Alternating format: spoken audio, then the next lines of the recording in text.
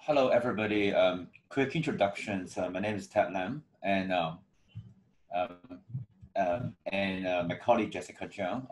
I'm personally also teaching at the university, the Chinese University of Hong Kong.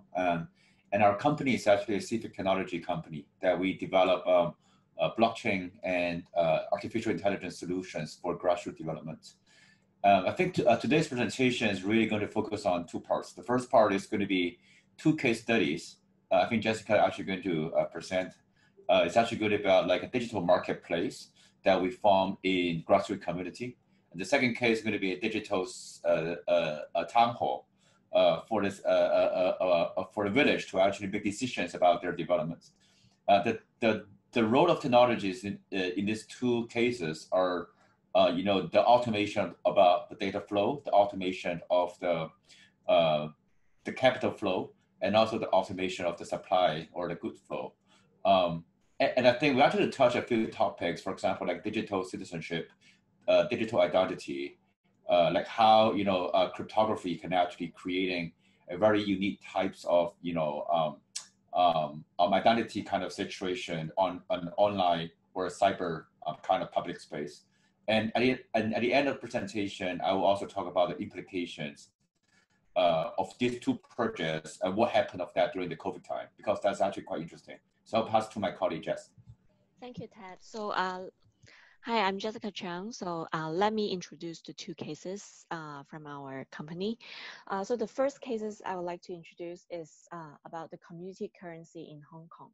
So it's like a community self-organized local mutual support system, online and offline, before and after during the COVID time. So the concept of time-based currency has been initiated like a few decades ago. And however, the term time bank was originally promoted by an American professor Edgar in US. So whereas in this system, people agree to earn and spend time credits instead of money. And when you spend an hour of an activity that helps others, you will receive one-time credit. And when you need help from the others, you will then use the time credits that you save to pay for the service. So that's actually promoting like equal time, equal the value.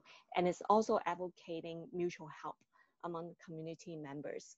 So when this concept came to Hong Kong, what's interesting is that it evolved into a response to economic instabilities during the time of financial crisis in Hong Kong 2008.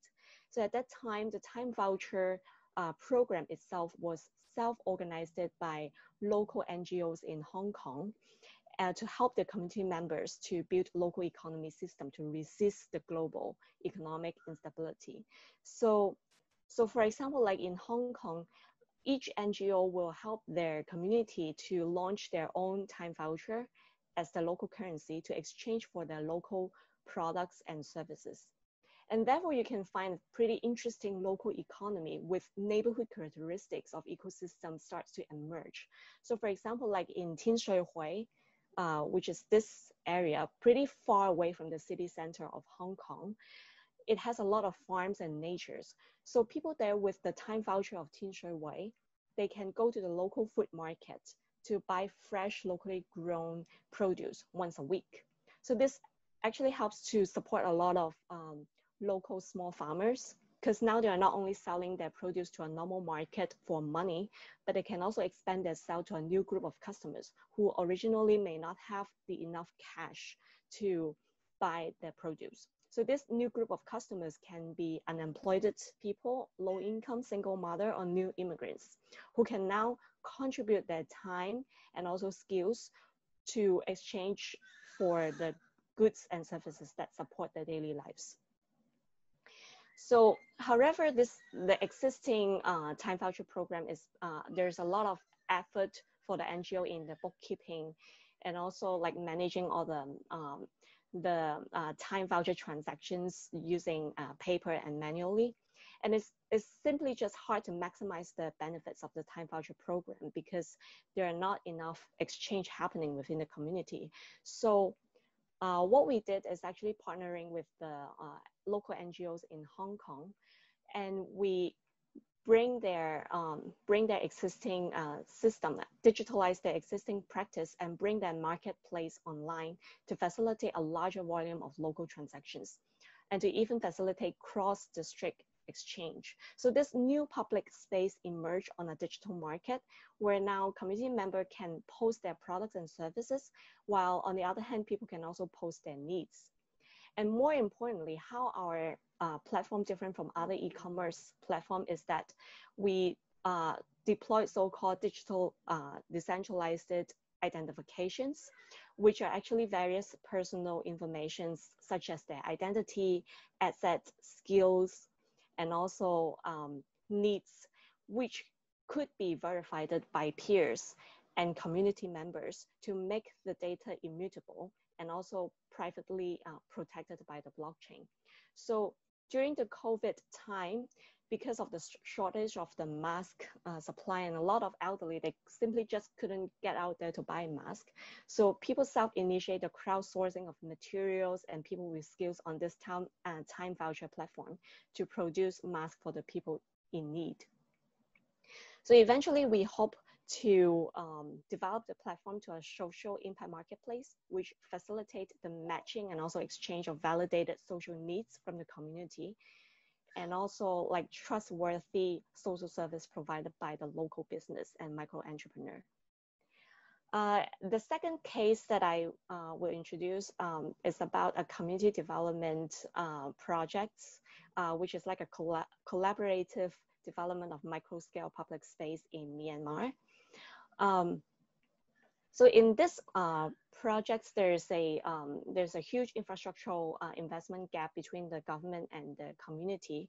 So what we are trying to do is to pilot this digital platform for community member to crowdsource, identify needs from their neighborhood, and also like we also use this mobile app to allow the community member to claim the successfulness and also completion of the project after the project has been done. So for example, like in this mini public space, which a playground has been built. So after the project has been completed, community members, they can then validate if the project has been built successfully or according to what they need.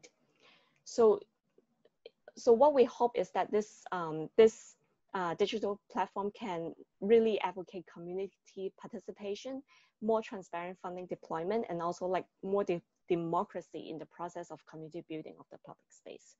Yeah. So I think Ted, you can conclude.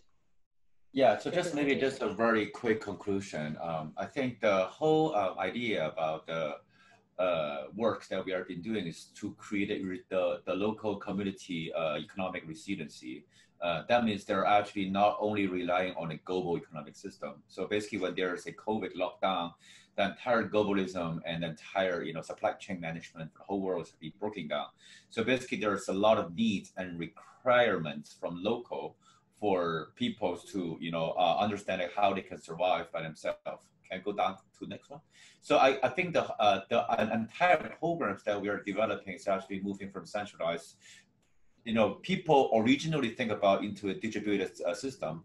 Next, please, Jess.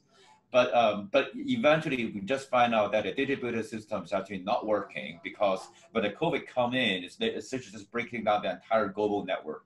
And then eventually this, bring us to a decentralized system, which is actually creating a very small scale cells of local communities. So basically there are always two scales of economic transactions. One is the global and the other one is the local. And when there is a crisis coming in, people at least have the freedom of choice that they want to participate in the global economy or the local economy.